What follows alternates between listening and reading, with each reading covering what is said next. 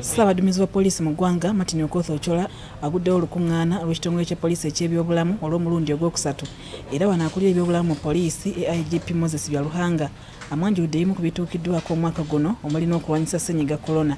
Ekyokubiri tumubuulidde mbuno tuyina amalyo ga poliisi health centers mu Uganda tuyina 93 nga muzino mu clinic zino tujjanjaba abapoliisi n'abantu aba bulijjo abatulinaanya ababeera kumpi ne barracks zaffe bajja mu police facility zaffe ne tubajjanjaba te ku bwereere kubanga eddagala era naffe tufuna lya bwereere okuva mu government provided nti tuli accounting bulungi services zonna za bwereere.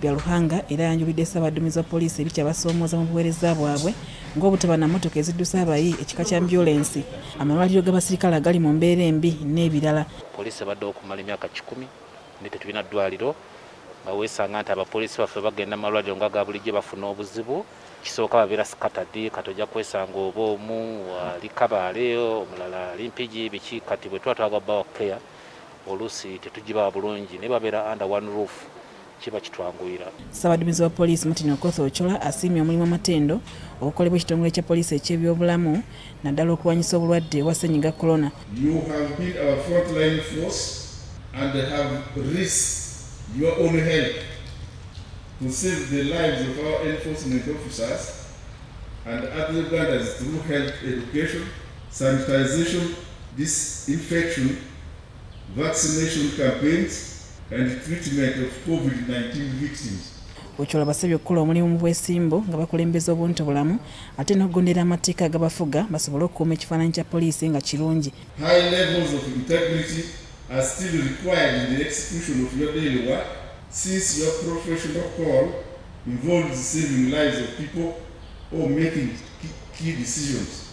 Consequently, as community health workers, you should never exhibit any corrupt tendencies.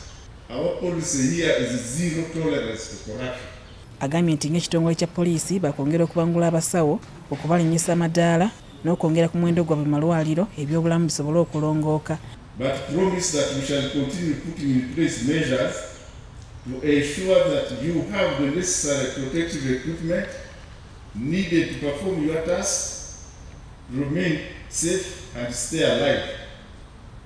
Relatedly, the UPF management has embarked on capacity building of the Directorate of Health Services by targeting professional training, promotions, and the recruitment of more health workers, among others.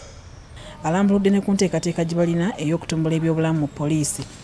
We have plans to purchase more ambulances to improve on the current fleet. We have a plan to construct a police general hospital, as has already been said, at Nsambya Barracks, and the establishment of a police clinic at every police district or major police station.